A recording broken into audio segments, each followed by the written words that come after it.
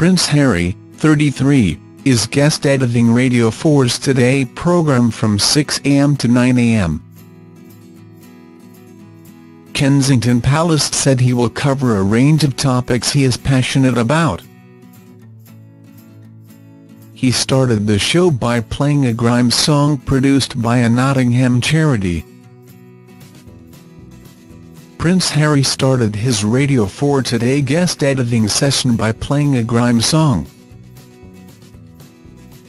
The 33-year-old has taken the helm of the popular BBC radio show and will be the guest editor from 6 a.m. to 9 a.m. this morning. And he began the show by playing a track produced by Nottingham-based charity Community Recording Studios, which he has close ties to. The charity works with young people on preventing violence, and a song called Step Out of Bed by the Ivy Crew was played live on air. The station's flagship news show also includes an interview by the Prince of former U.S. President Barack Obama, who shares his memories of the day he left office and his hopes for his post-presidential life. The engagement comes after Harry stepped out with new fiancée Meghan Markle as the royals gathered in Nottingham for Christmas. The 3-hour programme will cover a wide range of topics HRH is passionate about.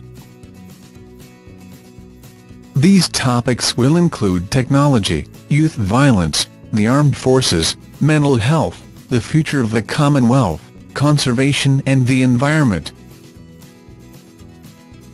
The palace said the interview with Mr. Obama was recorded in Toronto in September during the Invictus Games and will be broadcast on December 27.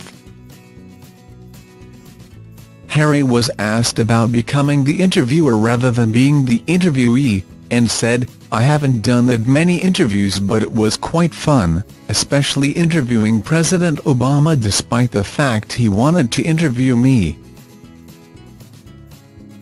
It's been a big learning curve, but also these are incredibly important topics we all need to think about and need to be discussed."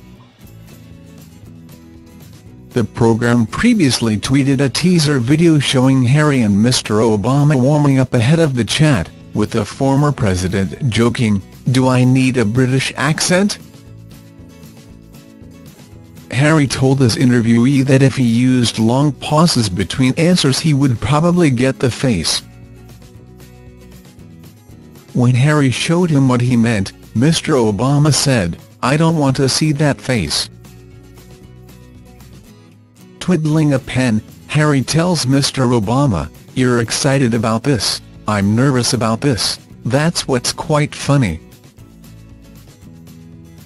Mr. Obama replies, "I'll interview you if you want." But Harry was not keen and said, "No, let's keep it this way." The palace said the conversation features Mr. Obama talking about his plans to focus on cultivating the next generation of leadership through the Obama Foundation. Harry, who was recently at the inaugural summit of the Obama Foundation in Chicago, has forged a strong bond with the Obamas, through his work with servicemen and his trips to America. At this year's Invictus Games, Mr. Obama reportedly quizzed Harry on his romance with Meghan Markle as they watched the wheelchair basketball. The palace said the full interview will be made available as a podcast. Today finishes at 9 a.m. this morning.